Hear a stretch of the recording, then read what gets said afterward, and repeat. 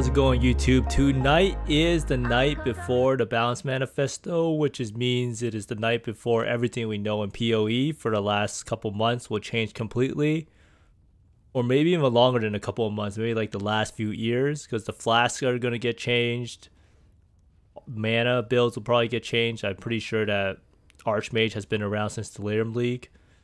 And what else is going to get changed? Self-chill will probably get changed.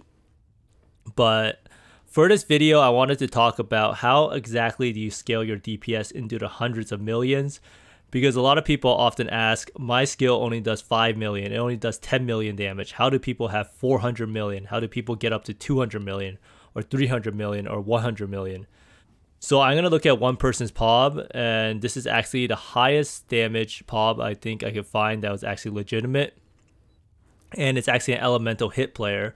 And I'm going to go over why exactly does this person do so much damage and how you yourself one day get 400 million DPS on a skill. So I'm going to go over quickly what I think will be nerfed in 3.15. It'll just be a very quick summary because it's probably not too important, because we'll find out everything tomorrow. And then I'm going to go over this person's POB for how he was able to achieve 410 million DPS legitimately, and why this number is very misleading and how it could become so much lower with just a few clicks on POB. For the 3.15 balance manifesto, I do believe that there's a certain things that will probably go the way of the dinosaur and that GGG will nerf them. And it's kind of sad because some of these mechanics are actually pretty cool. So the number one thing is self-chill. So I don't really know how exactly they'll nerf it, but self-chill is probably something that's not intended to exist because of the medium cluster and how you're considered as your own enemy. But this also means that self-chill could still exist if it was done in another manner than by just using the cold conduction cluster. But they will probably nerf it in some degree. And then there's also the channeling clusters with how they work with Chainbreaker node, because right now the channeling clusters reduce the cost instead of just mana cost, so they could just change it to just reduce the mana cost instead of reducing the cost. And what this does is it means that you will no longer be able to have perma berserk pretty much, or almost like near 100% uptime, because right now usually the way that they nerf Chainbreaker was that when you use your skill, you would cost your mana to be lower and lower. And you could also use Chainbreaker with Fire Burst, but Fire Burst by itself is also very, very strong in the eyes of the people. Now, I personally don't really think Fire Burst is that like crazy of an end game build, but having played the skill, it's very, very extremely strong in terms of having almost no gear, and you don't even need a 6-link. And you can pretty much do a T16 map and bosses with very little investment. And a lot of times, a lot of things that get nerfed by GGG is just how popular something is and how much mentioned it is on Reddit. I don't really know if that's exactly how they nerf things, but a lot of times it does seem that way, because there's some stuff that's definitely like overpowered, right? But it's not popular enough to ever be on their radar. But right now, a lot of people also say that Archmage agnostic archetype will be nerfed. Now, the main part of this build is that I believe that agnostic is a little broken. Agnostic sacrifices your 20% of your mana per second, so it pretty much gives you like 2 to 3k life regen. And then you also have a bunch of mana regen, and you also have mind over matter, so you have an incredibly high HP pool. And on top of that, you also have pretty good damage overall. So again, this is the archetype of pretty much any skill that scales both your defenses and offense at the same time. It's generally always going to become one of the best builds in the game. We see it time and time again with the instacker. The strength stacker is also another one, and then you also had Hoa instacking spectral throw back in the day. And the aura stacker is also another build that's absolutely crazy because you scale your resists, your defenses, and your auras for damage at the same time. And Archmage agnostic is the exact same thing. You scale your life pool, you scale your regen, and you scale your damage ultimately with Archmage. Now, lastly, I also believe that they'll probably do a general numerical nerfs to all the overrepresented skills. So Bladefall, Blade Blast, you can probably expect to see another nerf. I think Fire Burst is probably going to go the same way. And then pretty much any skill that you see that's super popular on PoE Ninja will probably be nerfed, and this also includes ascendancies like Elementalist, for instance. Now, I hope that they do like light nerfs rather than just doing the triple GGG way of nerfing it, which is nerfing the skill, nerfing the damage, nerfing the duration of the skill, and also nerfing it mechanically so that it becomes borderline unplayable. But those are the main things that I do think will get nerfed. I think we will be very surprised because I do think that in the balance manifesto, they want to shake the game up. I mean, how else could they write a 6,666 word manifesto full of nerfs? I think they probably want to explain some of why they changed Flash the way they did. So it'd be nice to hear the reasoning behind all their decisions. But basically tomorrow they release it and we'll have a better idea of how they want, of the direction they want to take the game and what builds will actually be good in 3.15. So a lot of people do ask, how exactly do you get hundreds of millions of damage when my elemental hit or my skill is only like 20 to 30 million? And it might be a little surprising, but the big answer is more multipliers. And that's pretty much what they're trying to nerf in the upcoming patch, right? They're trying to nerf support gems to have more multiplier, right? So you see how like this guy is using a 6-link and then he has Wed in it, awaken elemental damage of attack support. This is a 59% more multi. Elemental focus is a 54% more elemental damage. And then you have barrage, which is pretty much a more multiplier because of additional projectiles. So that's pretty much 300% more damage divided by the 62% less damage. And a hypothermia is a 40% more multiplier. And then inspiration is a 35% more multiplier. So what you can expect to see is probably all of these top gems, mainly like awaken elemental damage with attack. So we'll probably see it go down by like 10% or so. So number one step in getting high damage is to choose supports that have the highest amount of more multiplier to it. And this comes at the cost of elemental focus, which makes it so you can't inflict elemental ailment. So here you click this thing, you can import this profile into POB, and you can see we have 455 million. Oh wait, I didn't import it yet. So you go here, you copy and paste it, and you import it, and it goes, and you'll see it's at 455 million actually. Oh wait, so it's right. So first thing first, if you want to look at a POB correctly, so I actually wanted to go over how you actually make the POB realistic. You have to make sure that you get rid of these points because no one actually takes all these points. So you want to make sure that this number right here is the same, 123 out of 123. So now you can see we're still missing 7 points. So where did these 7 points actually come from? I'm actually not too sure. So you can click out these points here, 128, and he has more here. And I think that's about right. I'm actually not really sure how he has 127 points, but maybe I misclicked something, but I'm actually not sure. He just has infinitely more points, right? So if I go here, import it, did I import something wrong? Nope. This guy is cheating. He has more points than is actually possible. Because if you take out all of these things, then it makes no sense. I don't really know how he has so many points. I guess it's technically true that he might not have a cluster filled out all the way or something like that, but basically the main thing to know is on PoE Ninja, when you look at a person's profile, they automatically assume that you fill in the whole cluster. So if you have anything with 5 points, it will assume that you fill it out completely. So if you actually want to have the highest PoE Ninja DPS, make sure to fill out to get 5-point clusters and never 4 points. So here, he most likely never took some of these nodes, right? So if he didn't take these travel nodes, so this guy is actually cheating a little bit. So in order to get it down, he probably did something like this, right? So this is at 124. Yeah, so something like this. But that's besides the point. So number one thing for builds to do a lot of damage is you need more multipliers. And now number one thing is crit multi. That's why crit builds will always blow dot builds out of the water. Dots cannot crit. The only way to scale dots like exsanguinate is to get plus level on gems and to get physical damage over time multiplier or damage over time multiplier or chaos or something like that. But you can see this person has 835% crit. So normally someone does 1 damage, this person will be doing 8.35 damage and he has nearly 100% crit chance. Now you might be wondering, how does this person have so much crit? Now the answer for this is because this person is using elemental hit.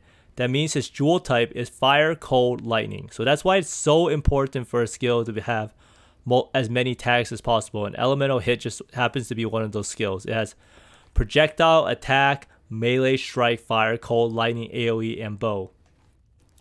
So what this means is that it's fire, cold, and lightning tags. So you can see he has these jewels, which are multiplier of elemental, and elemental is any fire, cold, or lightning skills. It's multi with cold, multi with fire, generic multi, and he also has implicit multi and fire damage, and he has more jewels here that are just like that. Attack speed multi, so you can see the general trend is to get as much multi on your jewels as possible.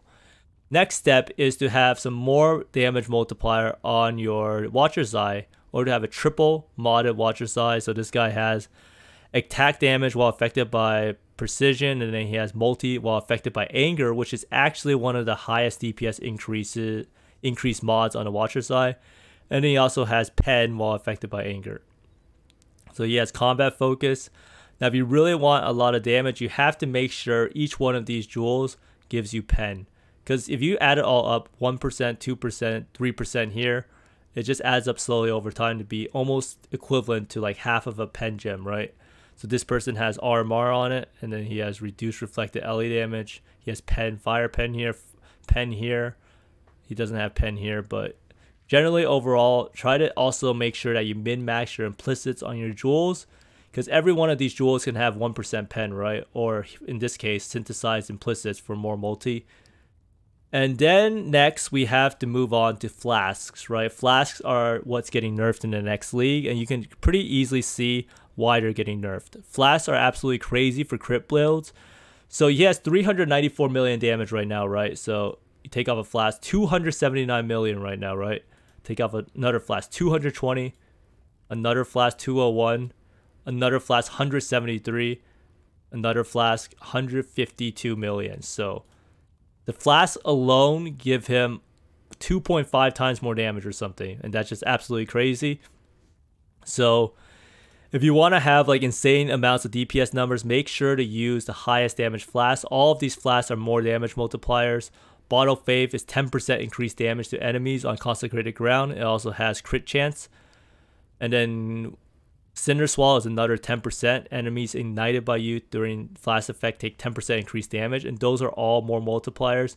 Skills fire 2 additional projectiles. This is another more multiplier because projectiles are pretty much just more damage. And then this is some pen, and I think this person just uses this flask because I don't know. I think Wise Oak is probably just the highest for him. And then we move on to how do you even get even more multipliers. So this guy is a raider, right? So what being a raider means is that frenzy charges give him more damage, right? So this guy has increased attack damage, increased attack speed per frenzy charge. So he has +1 frenzy charge, and frenzy charge is just more damage overall, right? So if you go into the config here, do you use frenzy charges? No. His damage goes down to like half, right? So it's an insane difference to have frenzy charges. So this person has frenzy charges with +1 frenzy, and he has multi on his synthesized ring. Same thing here, +1 frenzy multi, +1 frenzy on the gloves, +1 frenzy. He does not have +1 frenzy on the boots. He has, and then that's about it. So he has as many frenzy charges as possible, and he actually has 10 frenzy charges on this build. So, and also we also have to move on to, you have to choose a skill that will allow you to get the highest damage possible, and Elemental Hit is just one of those skills. Elemental Hit has absolutely insane base damages on as a skill. So you can see here, this is 523 to 971 added fire damage, and this is just the base damage, and this is more than like any bow skill in the game.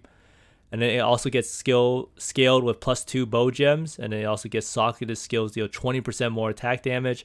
He has even more arrows, so you can see a common theme. Arrows scale the damage of the build insanely, and his quiver also has 2 additional arrows and 38% multi.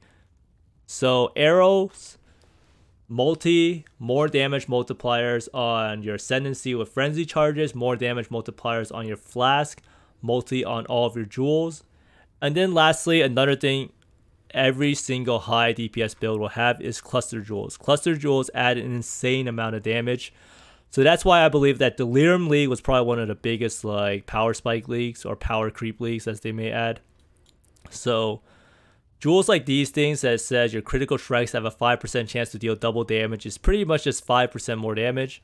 So he has 1 here, 2 here, and these are just attack speed, which is incredibly good.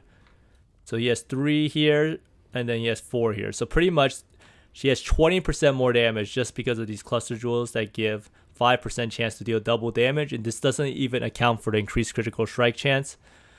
And another thing about cluster jewels is that they also give you access to the jewel socket, which means that you can put in these jewels that have, how much multi is this? 36 plus 15, 51, 63%, 67% multi. That's just absolutely absurd. And then you also have to go around on a tree and take these nodes, so you can see that point blank is another more damage multiplier, 30%. And then we have to look into the skills, right? Because the skills are also pretty important. So skitterbots is more multi because it puts a shock on the mobs. So you turn off skitterbots, it's actually a huge damage loss. And then your auras, of course, anger is a pretty big damage loss because he has a Watcher's Eye with anger, same with precision.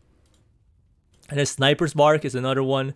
Sniper's Mark is actually another more damage multiplier because it's 41% increased damage. So if you turn off Sniper's Mark, you actually lose an insane amount of damage.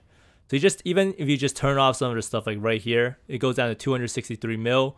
Then you go and turn off some auras like skitterbots, and then skitterbots and precision and anger, and you can see the damage plummets.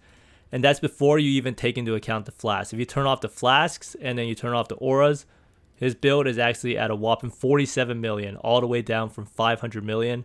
So he's able to do 10 times more damage from just auras, like a couple auras, 3 auras, some flasks, and the curses with the marks, right? So it really shows you that all these more damage multipliers add up, and the more damage multipliers you have on top of another, the more damage you're going to do. And that's how people reach like 400 million, 500 million tooltip. Like this person's profile is probably a little more realistic than the other ones you see because he's not stacking like 11 Watcher's Eyes or something. So if you look at this person's profile, which is completely unrealistic, 1.5 billion. And this is because this guy literally has every single cluster jewel on the tree because it fills it all out. And then he also has like 1, 2, 3, 4, 5, 6, 7 Watcher's Eye. But this person's profile over here is a much more accurate representation of, what's it called, of an accurate character and how you're actually able to scale the damage up to 410 million. And props to this guy because this is like, say, some insane gear. Like these are both mirrored, right? And he has an insane Stygian. But he also wants to talk about why like builds of all rare items will never be more expensive than an aura stacker because you have no corrupted items. So every single piece of gear can be mirrored, right? So 1 mirror, 2 mirror, 3 mirror, 4 mirror, 5, 6, 7, 8. Now the most expensive thing is this quiver, which is probably worth more than all this gear put together, right? This is probably a 5, 6 mirror quiver. Not really sure how many mirrors this is, but this item is actually crazy. And I guess this thing is pretty nuts too. So if you have an all rare item build, everyone can just mirror your pieces. But an aura stacker has like items like the 1 passive point voices and stuff that's just insanely expensive because of corruptions. Like stack of walls +2/+2 alone is probably like 3 to 4 mirrors on a good day. But hopefully me showing you this guy's build, and props to this guy because he put together an extremely sick character and it was his only character of the league. But hopefully this shows you that you can scale your damage really, really high in this game. So even if GGG does all these nerfs, we will still have like 200 mil DPS. And who knows, maybe there's some more new tech that people can find, maybe some more quintuple multi-jewels or something like that. But this also shows you something pretty scary, right? The more multipliers you have, the more your damage will drop because of GGG's nerfs. So you can expect builds like this that absolutely have the best multi possible on the gem supports to lose probably like 50% of their damage. Seeing this build actually makes me want to play Ellie Hit, but I hope this demonstration really illustrates that Ellie Hit is a pretty good gem. It's not the best league starter, but for endgame, I don't think anything beats it on PoE Ninja. I guess Glacial Hammer does, but that's kind of a meme, right?